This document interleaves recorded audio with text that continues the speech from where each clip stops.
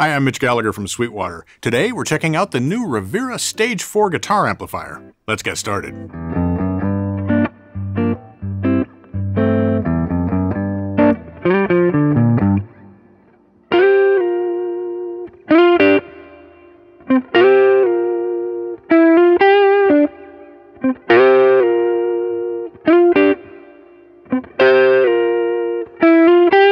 Most people know Paul Rivera for his current company and amplifiers from Rivera Amplification.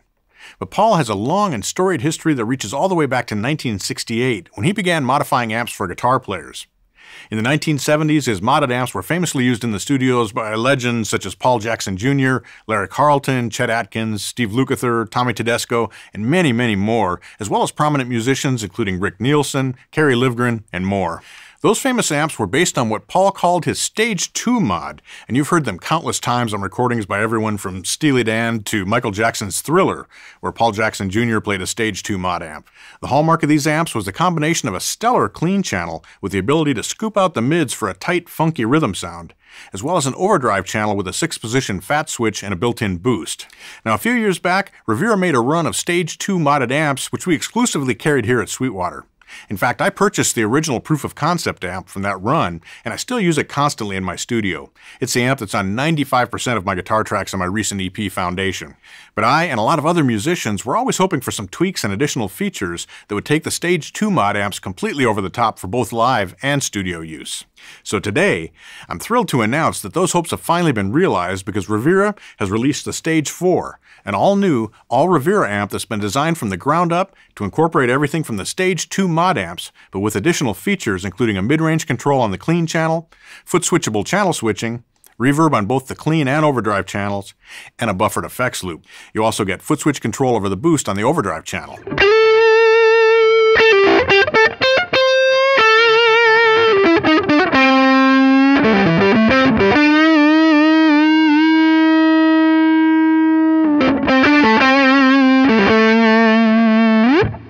The amp is all tube, and it's rated at 25 watts of output into its Eminence EM12 speaker. Now basically, the Stage IV has all the features you need for stage and studio, along with the classic, awesome Stage II mod tones. Let's take a closer look. The Stage IV amplifier has two channels, clean channel and an overdrive channel. Beginning with the clean, we have a volume control, and then we have treble, middle, and bass controls. Now the original Stage II mod amp didn't have a mid-range control, so that's a nice addition here. And it allows us to either scoop the mids for a nice sparkling tone, or we can crank them up, which is going to drive that channel a bit harder and really fatten things up, give it a lot of punch.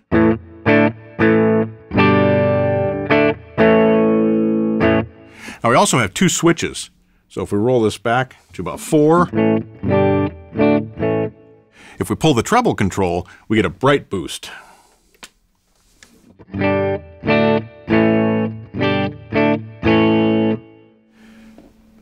Under the mid-range control, we have a notch filter. And that's great for those tight, funky rhythm sounds.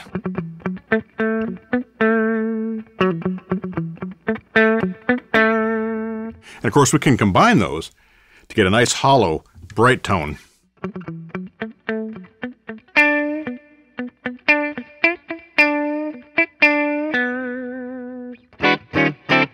Now another big addition to this amplifier compared to the original Stage II is we now can foot switch the channels. Before, you had to actually move the cable or use an external Y switch to access the two channels, so that's very convenient with this Stage IV amp. I've got the foot switch here, just step on that, and now I'm on the overdrive channel. We have a unique control here, and that's this 6-position fat switch. So we have our input gain level, treble control, the fat switch, mid-range control, and bass. Rounding things out on this channel is the master volume control and the presence control. So if we set our gain at about 6, I've got PAF style humbuckers here. We get a nice crisp tone. Now I'm at the 6th position here on the fat switch. Let's roll that back to position 1.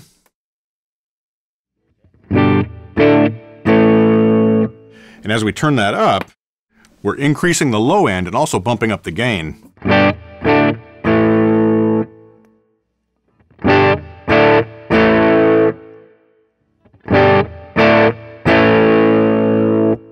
This allows you to get great overdrive tones, whether you're using a low output humbucker like this, a single coil, a P90, or even a high output humbucker. Let's bring up the gain a little bit. We'll set that to about 8. Set that there. We'll roll back the fat switch to position 4. Bring up our mids a bit more bottom end. We're getting in a nice crunch territory now.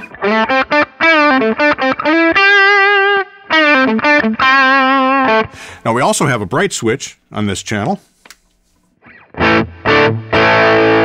And we can scoop the mids.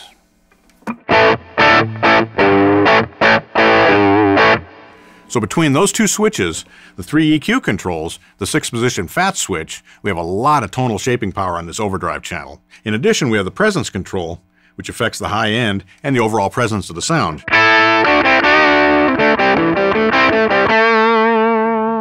We also have a master reverb control. On the Stage IV amplifier, the reverb applies to both channels, the clean and the overdrive. On the original mod amps, it was only on the overdrive. So that's a nice improvement here with this amp. You can't see it on the front panel, but we also have tremolo built into this amplifier. We access it with a foot switch, and there are controls on the back panel for speed and for depth.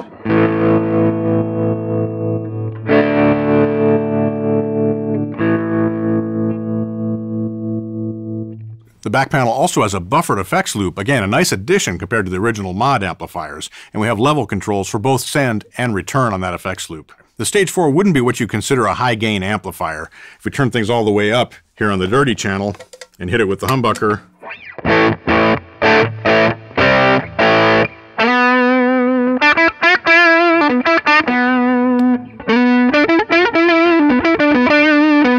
it's a nice crunch tone and a nice blues fusion-y type of a lead tone. But if you want even more gain, you can step on the foot switchable boost.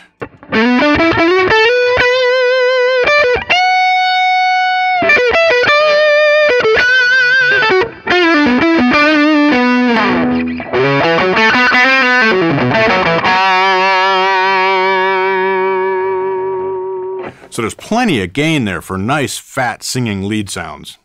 Another hallmark of the Stage IV is that it takes pedals very, very well. So if you do want a high gain tone, just run a high gain pedal into either the overdrive channel or the clean channel, and you'll get great sounds as well with all that tonal shaping that's available in either channel. As you can hear, the Stage IV amp sounds fantastic. For an even better understanding of why the Stage IV works so well, and its history reaching back to the Rivera mod amps of the 70s, let's bring in a special guest. I'd like to welcome Paul Jackson Jr. to our video. Paul has had a stellar career in the LA studio world as well as in the film and television worlds, and also is a successful solo artist. The Rivera Stage II mod amp played a big part in his success on recordings such as Thriller, which I mentioned earlier. Well, Paul, thanks so much for joining us. Looks like you're coming to us from your home studio. I am coming to you from a secret location, otherwise known as, yes, the home studio. Very cool. You got some nice stuff there. I'm sneakily observing over your shoulder all the cool toys you got going on there. Oh, thanks. You know, I have, well, I'm a geezer, so geezers have old gear. And fortunately, what's old is new again. So you see a Mini Moog at a Rhodes, and there's a Whirly over there, and I got a bunch of old amps in the studio. So it's a wonderful place to be creative. Right. Very cool. Very cool.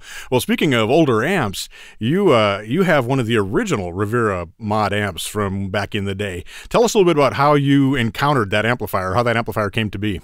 Well, let's see. The way I found out about the amplifier was I started doing a little studio work in the late 70s, early 80s, and I noticed that all the guys had the Fender amps, but they had these funny knobs on them.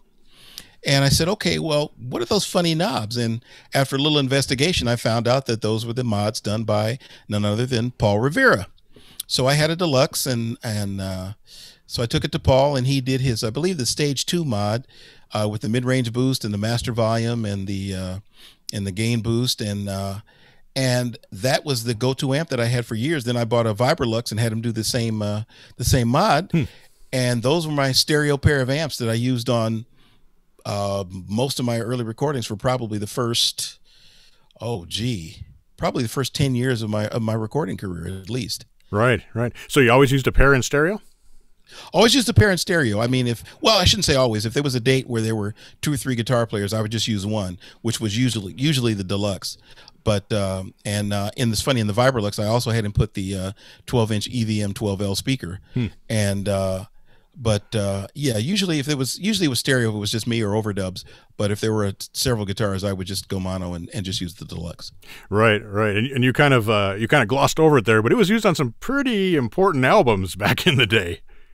Yeah, I mean, I used it on Michael Jackson's Thriller, on both of the first, second record for Whitney Houston, Chicago 17. I used it on Donna Summer's Bad Girls. I used it on the record I did with Ella Fitzgerald, recording with the Crusaders, like Street Life, and also the record they did with B.B. King, record I did with Cher. Most of the early recordings were, well, like I said, about the first 10 years were just those two amplifiers. Right. So what was it that drew you to that amplifier? I mean, I know it's got a ton of tone shaping capability, both in the clean channel, and then it's also got that nice overdrive channel. Yeah, well, it was the recordability. Recording is about getting a great sound and getting it fast. So, for instance, I remember we were doing a record. I was working with Gene Page. We were doing a record for Johnny Mathis. And we were recording at what was then A&M Studios, which is now Henson. So you come in and you have 3 hours to record 3 songs. They don't want to hear technical problems. They don't want to hear you trying to EQ your amp. They don't want to hear this. What they want to hear is they want to put up a mic, hear a great sound, let's go. And so that was because I saw it in so many recordings. I knew that that amp would have a good recordable, nice, fat sound that would sit well in the mix. So that was what made it appealing, is that you did not have to fight hard to get a great sound out of that amplifier. Right. What kind of guitars were you using through that amplifier? Back then I was using my Brown Valley Arts Strat that I still use to this day.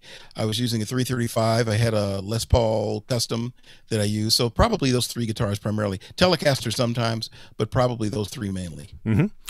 And when you'd go in with the amplifier to sit down, say for Thriller or one of those sessions, did they give you direction? Did they say, what we want is this kind of a tone, or did they just throw it to you and say, Paul, give us a great part? Usually they'd throw it to me and say, Paul, give us a great part. Mm-hmm. Part of being a working musician is kind of knowing your instrument and being able to take cues from the producer or the songwriter and say, you know what, I think I got your cue. I think I got your direction. Let me head this way. And usually it worked out. Usually, your instincts are very good. So that was part of it. Usually they just throw it to me and I'd come up with something. Right. Right.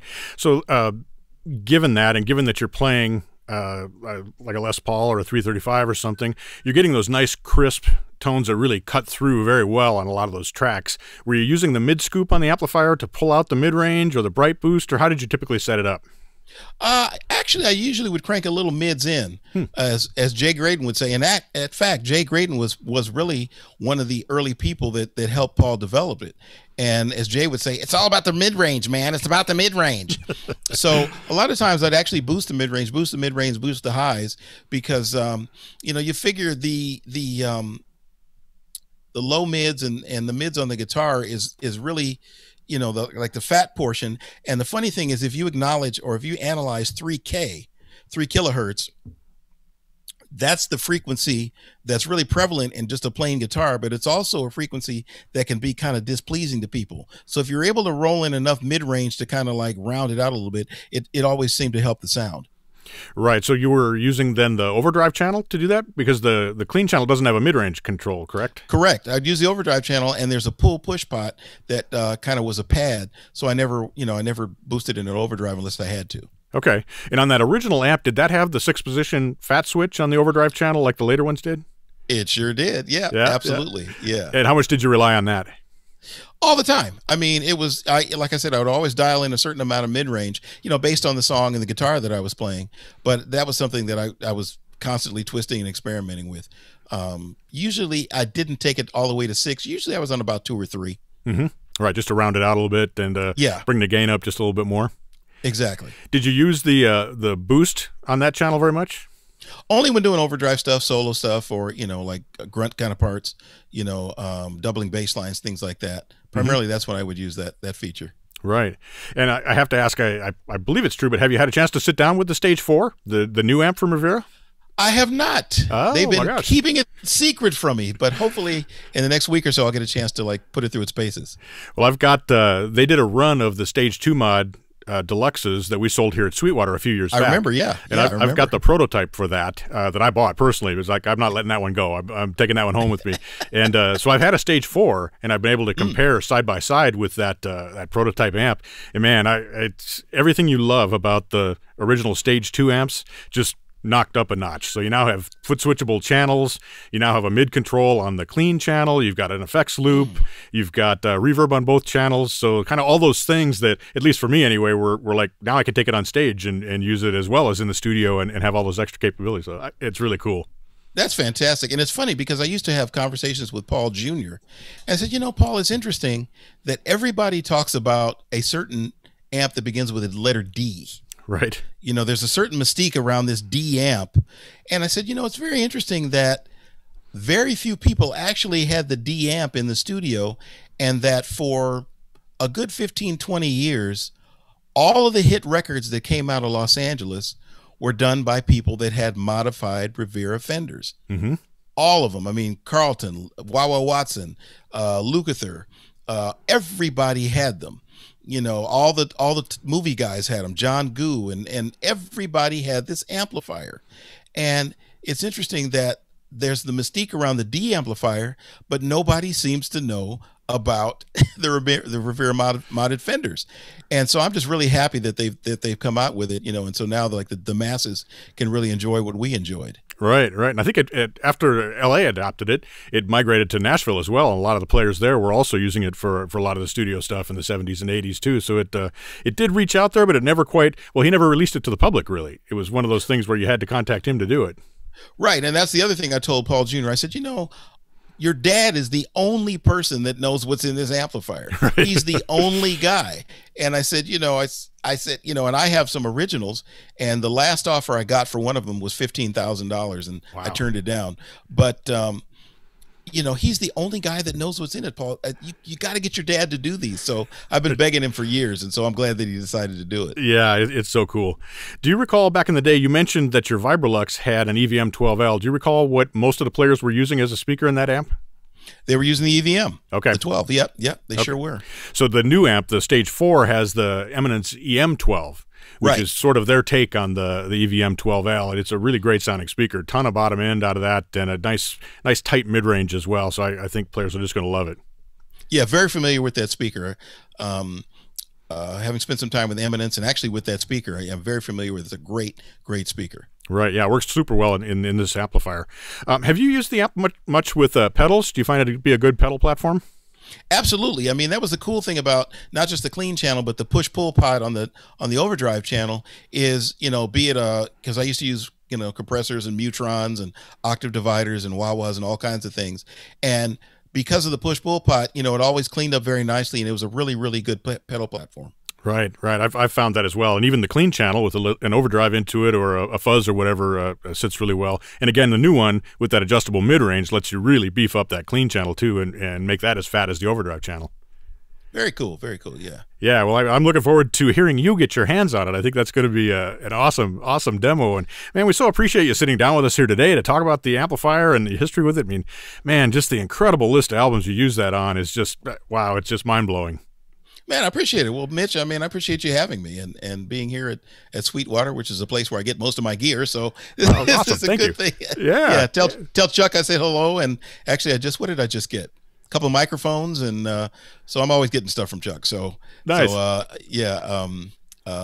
Kenny is my salesman. Kenny and Tammy are my sales folks, and they take really good care of me. That's awesome. Well, thank you. We appreciate it. And we appreciate your time today. And, man, I'd love to sit down with you soon, and let's do a full-on interview and talk about your incredible career and your career as a solo artist and through American Idol and all the TV stuff that you did and everything. I mean, you've done so much, and I'd love to share that with the world. I would be happy whenever you want. We're going to do it soon. Okay, sounds good. All right. Thanks, Paul. Thanks, Mitch. Our thanks to the great Paul Jackson Jr. for sitting down to chat with us today. I hope you've enjoyed this look at the new Stage 4 amplifier from Rivera. If you're looking for an amp that can cover a huge range of tones and can cover stage and studio equally well, look no further. The Stage 4 can certainly do it for you. Being a faithful user of a Rivera mod amp, I'm super excited about this new true Rivera amplifier because it captures everything I love about my mod amp, but also includes all the features a modern player needs. For complete information, contact your Sweetwater sales engineer or visit sweetwater.com. I'm Mitch Gallagher from Sweetwater.